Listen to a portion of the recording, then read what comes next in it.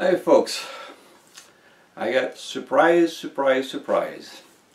I kind of blow one of my little pancake engine, motor, not engine, but motor, who is inside here. And so I replaced it with my spare one, which I was going to use for the slicer, but not, now I'm short of motor, but that's okay, we'll figure it out.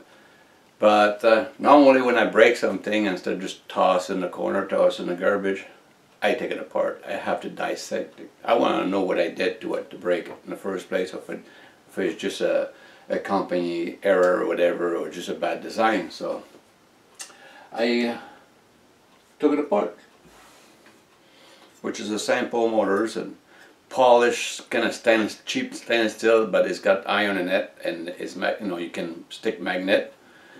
And as you can see, you have 6 magnet, north, south, north, south. They were glued there. 4 was end glue. And this is the other part, which is just a disc of steel, polished steel, will go in the front of the motor, and he makes a little pancake motor, right? And that was for an electric bike, a small portable electric bike. So something I find out about all the little weak points. Again, I'm going to give you a close-up.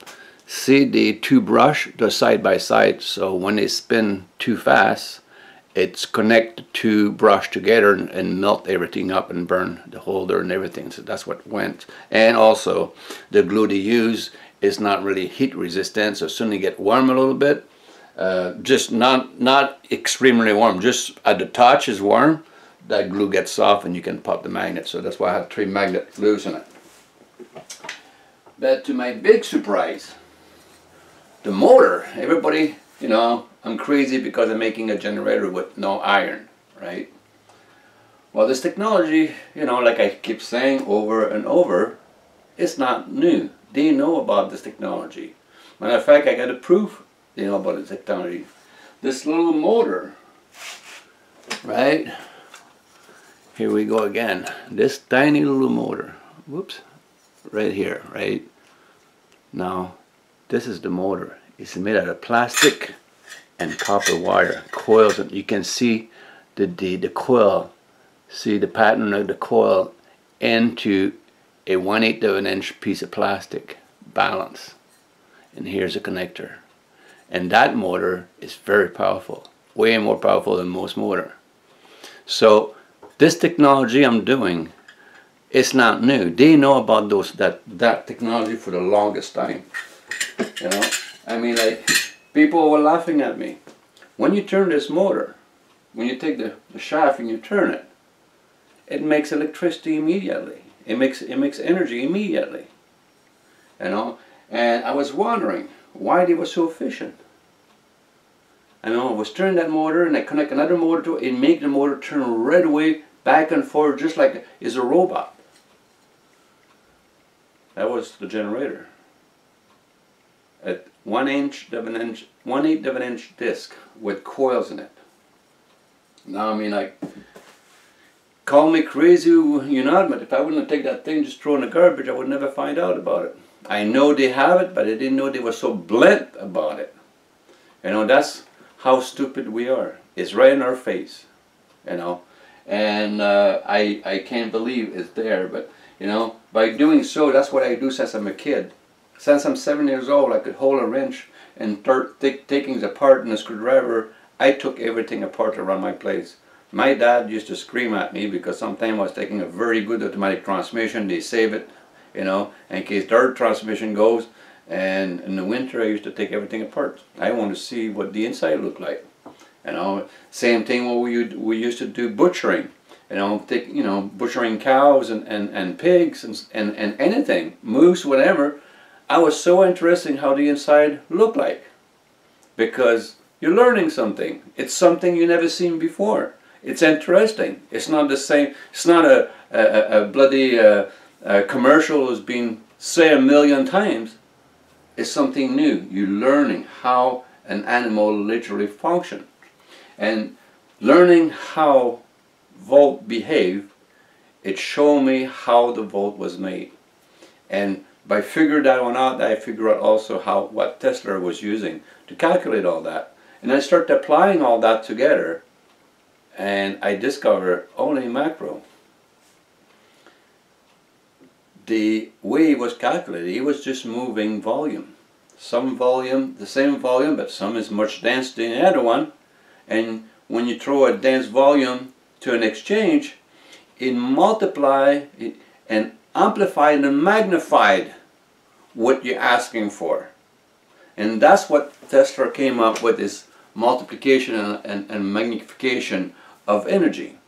It's because it's giving something at a certain volume the other side, but because the volume is very dense, he will react in power on the way back. So the volume you're going to get back from that volume could be 1,000,000 times more.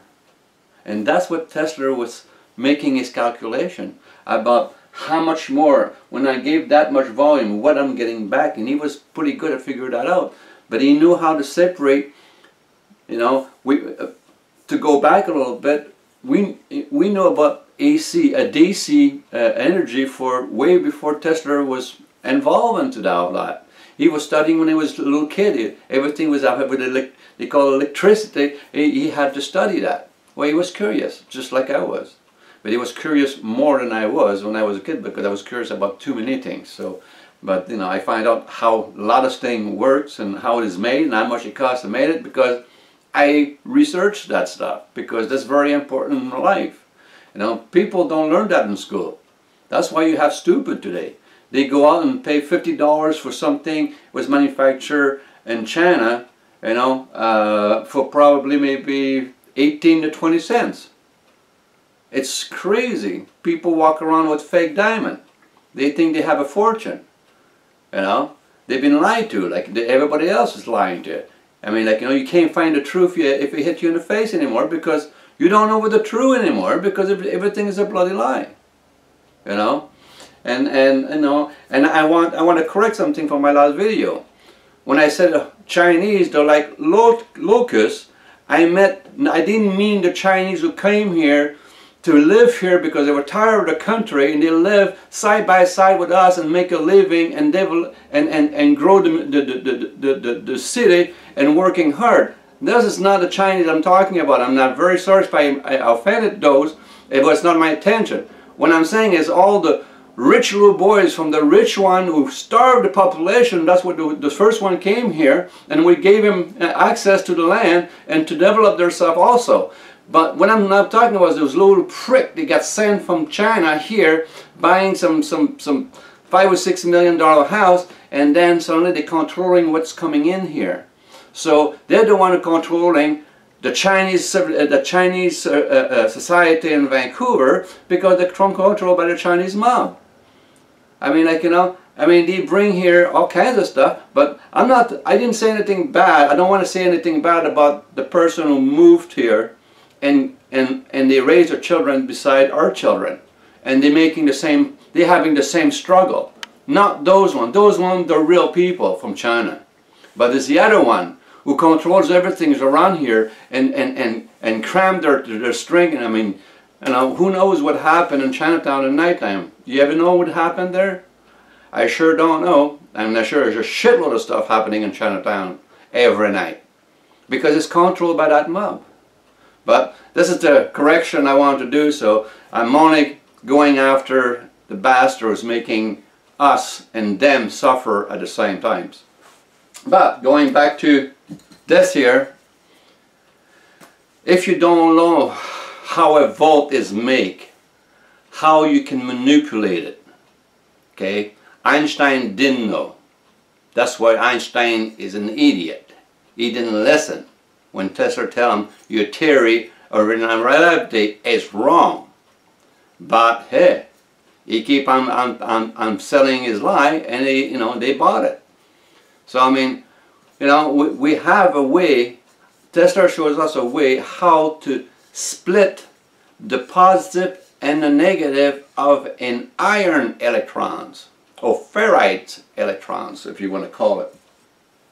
He was very good at manipulate that electron. When he found out what DC was and all that stuff, he became an expert. He said, oh my gosh, I can do that way better than that, right? All I have to do is, you know, they used to use always, you know, laminated, because I guess it was, and screwed together, and all you had to do is cut a groove into it and shove a different type of electron material in the groove and press it there, and then connect all the end of wire together. They used to put 4 grooves. That gave that rotor a 4 field, 2 south and 2 north, because it separates automatically the electrons in the iron. So this iron became a very weak magnet immediately with 4 phase on it. And that's how Tesla separate the electrons. And then he could make that as a motor, because now you didn't have to worry about it. If he induced the outside with a current, an alternative current, with the AC current he invented, right? Alternative, well, actually it's not alternative, it's called AC current. Alternative is on off, and AC current has the AC wave, which is a wave signal. So he created that so he could feed his motor, which was way more efficient than any other motor at all. Like, you know, all the Tesla's electric motor he designed, they beat everybody by, like, you know, 80% efficiency. So, I mean, like, he know how to do it because he understand what is electrons and how many types of electrons we have. We have thousands of types of electrons because all material carry a different electrons. That's why aluminum and copper don't stick together. But Tesla, before he died, after he worked for the government in the United States for almost 21 years, and he came out and he died shortly after that, he managed to take the electron of wood and split the electron in one piece of wood, separate the electron, the north and the south, or the positive and negative electrons, and that piece of wood literally stuck to any other wood. It became a wood magnet. And that was done very, very, very close to when he died. So we're talking about maybe 5 or 6 months before he died. So he had the capability of manipulating all that. But his message has been right in front of our face. All we have to do is look at his work, not looking at his goddamn garbage paper we're getting in book, because those are literally a lie. Right? Look at his work. You know, it's called that reverse engineering in your mind. Take that, look at it, and then make it run inside your head, and why is running, and ask that question and answer it before you ask another why. Also, always answer the why question. Why it's run. Answer that question. Then you're going to come up with another question. Answer that one at a time. Don't jump it. I jump a few and I know it cost me time. All you do is put you back into the starting line again. So you don't want to step the why. You got to stop. Stop doing what you're doing and answer that why question before you go back and testing again and running other stuff to learn more about it. So, you know, it's just too bad people, they don't understand we having way more than one pair of electrons in this world. Way more than one pair. And we have probably, you know, millions of pair of different types of electrons, which they all have a small effect on each other. But also communication, you know. Digital communication require, you know, is a signal with the absence of electrons. That's what is instant. That's why it's so fast. It don't get distorted by time because you have nothing to stop them. You have no electrons. Now, analog had electrons in that communication. They were literally sending wave, and they had, you know, a signal in it which carry electrons.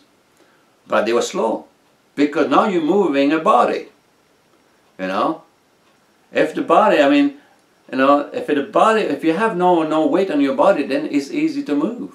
So you remove all the electrons, so you have literally no weight. You know, that's the truth of true gravity. Remove all the electron of anything, and gravity of this planet will not account for this weight anymore. It will not be bearing on the weight, on the gravity of the Earth gravities, because it have no electrons. You know, I mean, look, we've been doing that. Like, what do you think is going on when the old day when we had a fax machine? Beam me up, Scotty. You take a piece of paper with a picture in it, you put it in the fax machine, it scans it, it breaks it down, it creates a code on it, it compresses it 2 or 3 times, and then it bursts it out. Jeez, that almost sounds like beam me up, Scotty, because guess what? It reappeared thousands of miles away and in a guy's fax machine. You got a fax. Oh, you press, boom, there's the picture. It moved 1,000 miles away without traveling. But it traveled through time because, you know, he took a little while because he had to go through wires all the time. But now it doesn't, because now we have resonance. And then, just for example, if you understand resonance, then you know what optic cable work on. Light. Optic cable work with light.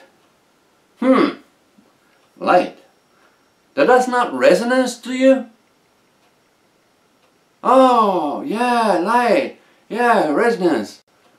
That's how we're working with. Everything is about resonance. But you have to understand, resonance is not a sine signal. It's what you don't see.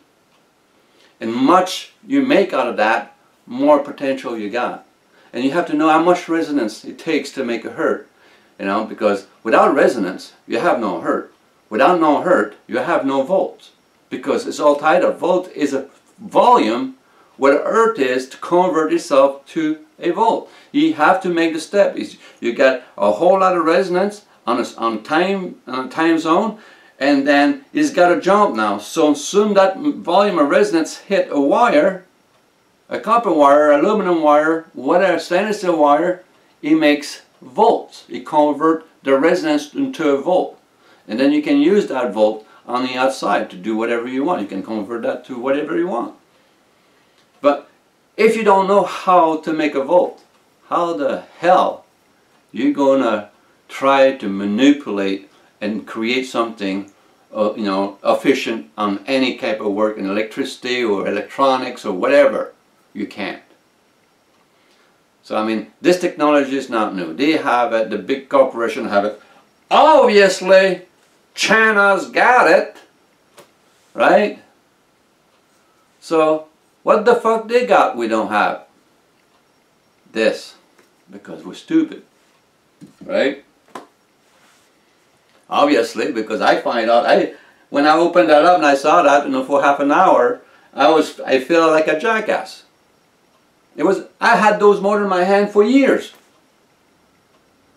You know, that's not new. Those little fold-out electric bike, when you travel, you can travel with your bike. When you get someplace, you fold it, and that thing goes 36 volts, and it lasts for half a day, and you can move around. That's old technology. And they have it. And then people laugh at me with a drum motor. They still, I mean, you can't find, for the amperage you put into it, you can't find any motor who's got more torque than a drum motor. It's that simple. I mean, you test it out yourself, you know. And now we're having a few people that almost getting into understanding what I'm trying to say for the longest time. We need a controller who can actually push out volts. More volts, more resonance. The volt is a pile of resonance. It's a volume of resonance. So more volt you got, more resonance you got. Like, you know, to turn this light on, it cost me 120 volts, right? To run one of those tiny little bulb there, right? Those are a plasma bulb or neon bulb, they call it, right? They flicker on your extension cord. Well, those little bulbs, they use no amp whatsoever. That's why they cost nothing. When you get your extension plugged on, you see a little red light flickering, right? Because they don't run on amp, because they're not connected together. They run on resonance, and the resonance make the little thing glow red because it creates a plasma. So it takes, to activate those bulbs, it takes a minimum of 100 volt. And you can only put so much into it, and it will burn out because you're going to melt, or you're going to burn the glass. The glass will melt over, and then it stops. No vacuum, it's no jumping. So I mean, like, those, just the understanding how those little guys work, it gave you a pretty good idea, you know, what we've been working with, we've been lying to. You know, it's pretty simple. I mean, like, you know, this is the thing we have to really look and do the research, and people think it's taking me a long time to come up with something. Well, you know what? You know, I don't see anybody else doing it. Like, you know, I do see other people who's working and they're testing my stuff and all coming up with pretty much the same answer I got. You know, we didn't understand what it was coming out of it, but now I know. I mean, like, you know, why I take picture of stuff around me. I know what the camera would just an app, a thermo imaging app, and a smartphone. And when I was running the machine in my other place, we took picture of an entity around us, and I got probably about 50 people who actually saw the picture, and it just blew their mind away. You know, I mean, like, because it's very simple. I'm creating a three-dimensional of electromagnetic field. So I can have a magnetic field is in 3 dimensions. Well, everybody said, what's the big deal? We live in 3 dimensions. Well, fuck it, I have news for you. We're not living in a 3 dimension. We're living in a 2-dimensional world with perception. Now, 2-dimensional world, it would say, well, it can't be, everything look flat. Yeah, remove a person's perception and they see everything flat because she have no depthness. She can't tell if an object is closer to the other one. Everything is flat, like a picture you draw on a piece of paper. 2-dimension, right? But you throw perception into it, and suddenly that picture become, you know, we call them 3D, but it's not. It's just perceptions kicking into it, and they say, oh no, I got that tree's farther away than this tree, and oh yeah, there's a mountain behind, and it's space and all that. You can percept all that. That's called that perception. When you go see a movie, and it's a 3D movie, and they give you those glasses, all they do, they amplify your perception you already have. That's why they don't work on someone who doesn't have a depthness of sight, have no perception. They don't work. And if you don't believe me, find it out yourself. Okay? Because people have no perception, not because they're colorblind. This is another perception. A lot of people have no perception. How far another, or how wide it is and stuff like this. They have no perception. They see the world flat. And they have a problem with that because they see the world flat. They still can maneuver and move, but they don't see the world the way we see it. So, but, you know, that's what research is all about. Now, you know, it's really bad. It's not bad, but I mean, like, you know, it's into a field now. It's like beam me up, Scotty. I mean, like, what could you do with that after you truly understand, you know, how the elements work? Since we can take a picture, break it down to data, and send them up, you know, now through the air, satellite, back over there, and put all the pigment, the pixel back together. I mean, this is like beam me up, Scotty. I don't know how you want to call that, right? I mean, like, everything is being moved now with no electron. That's why it was so fast. So I mean, like, you know, the military play with that. I mean, they playing with that, like, you know, same thing with they can go after human body, a special cell whatsoever, and just play that frequency, and that's what people are, you know, the skin want to burn. I thought it was the water that would heat it up first thing, but no, they're just going after one cell in your skin. Because if it was the water, your whole body is 80-some% water. Your whole body would feel like it's boiling from the inside. So that wouldn't be a good feeling. But just the skin, what I understand is everybody tried this thing, only it feel like their skin's on fire. So they would go after a cell who oscillate in a certain frequency, and they bombard that frequency out to overwhelm that cell, and it starts heating up, just like any other cell. I mean, iron heat up with the friction of a magnetic field. A smooth piece of pipe, if you spin a magnet, it get really hot, and there's no friction there. But it's a friction from the magnetic field. It's getting dragged against the iron constantly. So I mean, like, I'm not the expert at it. I mean, like, you know, it's still a lot more I have to understand. But I tell you right now, for sure, if you do not understand what an electron is, you will sit in that box and you will die there. You know, the understanding the electron is probably one of the most, I would say, the most important of the whole research. And you know, I tried the stuff. I used myself, and I saw that I knew what it could do. You know, I mean, in my own body, and drink, food, anything I put on there, it was changing everything up. You know, and people trying it, and it's been tried out. I mean, a lot of people they're using this machine, and it does stuff to you. It's because it's in a true dimension. Because only a dimension above the one we have can actually come up and take your tissue or manipulate your tissue with not really you feeling it. I mean, that's the only way they can do it, because they have no electron. Third dimension doesn't. Because I'm proving it here, on this counter, on this bench here. You know? So, more and more, I'm going down deeper and deeper in the rabbit hole. And hopefully I won't take a bad turn, because that rabbit hole is just not a straight tunnel, believe me. It's many forks, many T's you run across, which way you're going to go. And I took the wrong one a few times, believe me. And I had to come back, right back there. I started and try another one, because that was not the right one. And it happened, so, but don't be fooled. Like, you know, follow your instinct. I mean, your instinct is probably one of the most pure thing you ever going to own in your whole life. Is instinct. You follow your feeling. You know, if it doesn't feel right, you know, inside your chest, if you have a doubt inside your chest, listen to it. Right? If it doesn't feel right, listen to it. You know, if it feels good, believe me, it's like a little voice in your head. Go for it. Every time I listen to that voice, I discover new stuff. Every time I didn't listen to the voice, I either damaged stuff or it's not working at all. So, they call me crazy, but you know, that little voice there has got to be counting for something, because it's loud and clear.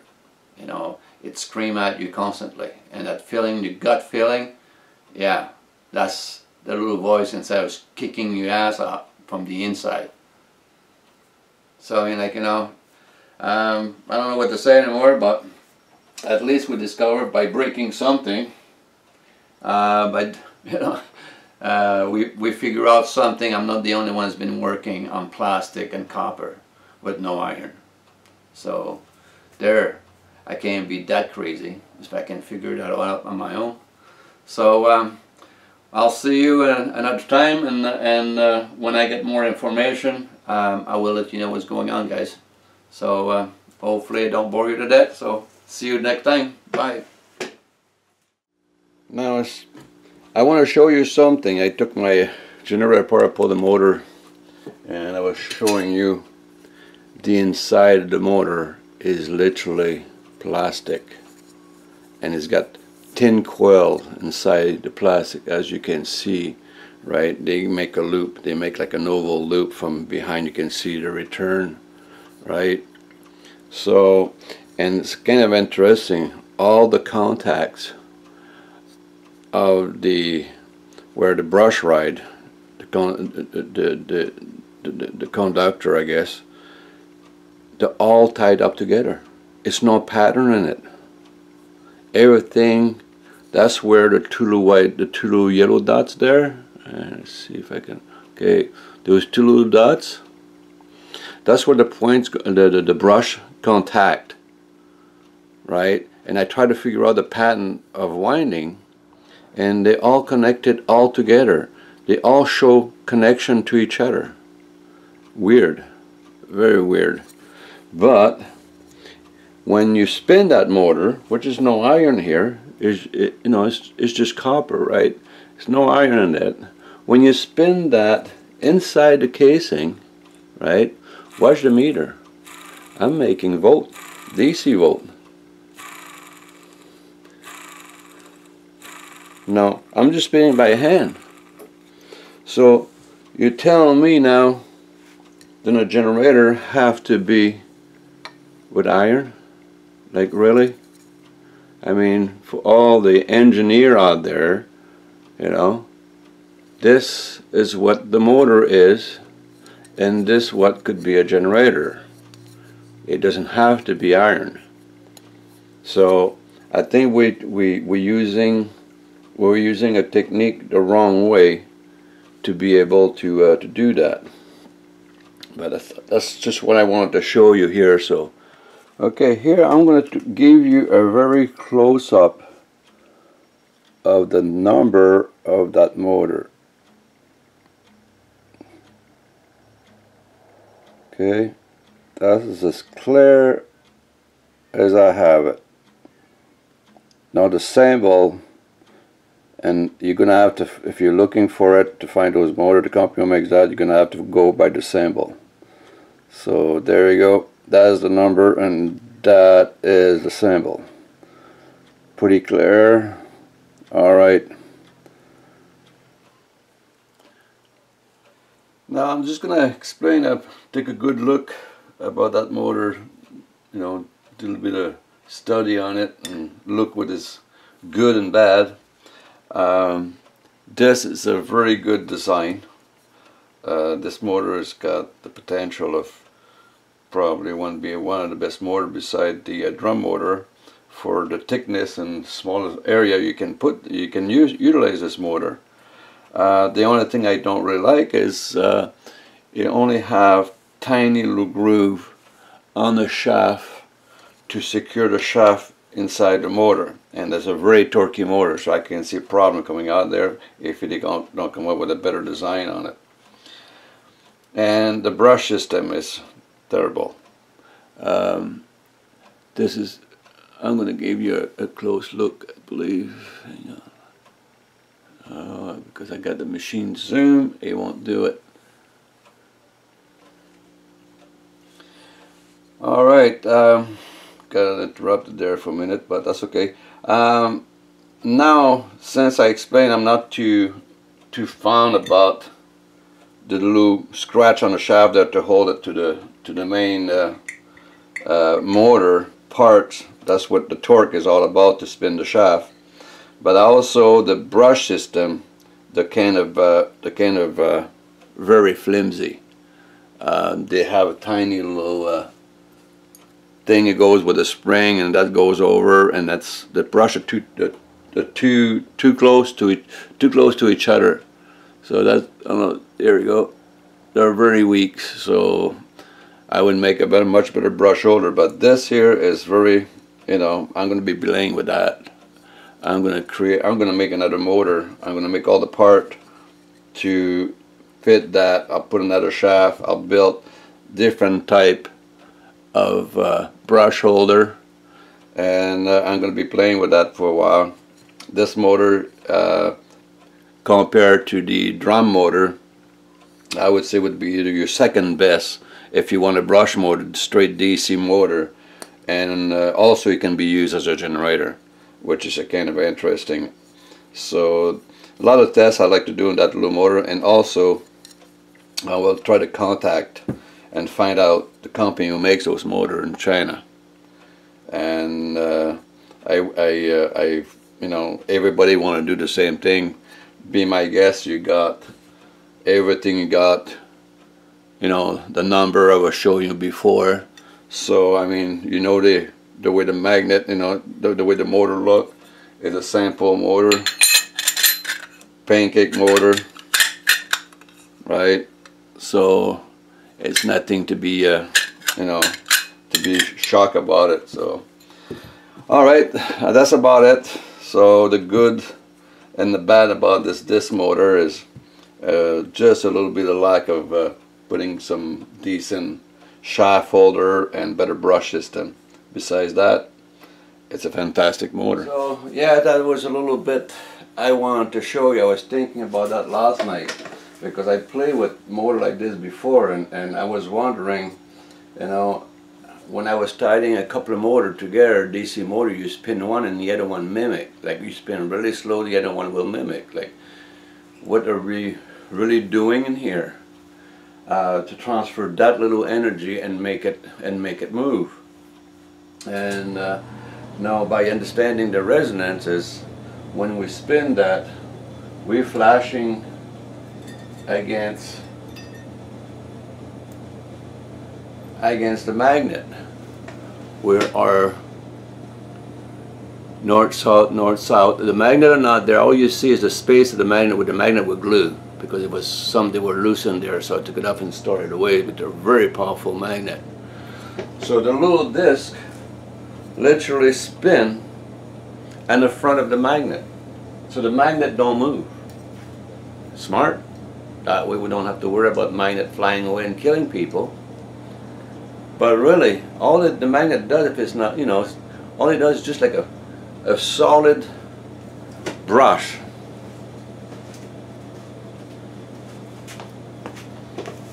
Just like this iron brush here, right? And all that this is doing is riding against those prickles, which create resonance, and the wire itself. And the wire turn resonance to copper, because now he's got a little highway to play with. But just saying, for all the engineer, again, I'm not the only one who's playing with this technology. Now, what else do they have we don't know yet? That's what you have to ask your question. What else? Because I didn't discover that, obviously, right? Somebody else has been using it for a long, long time. Those bags are probably about 5 or 6 years old. So, really? Just saying.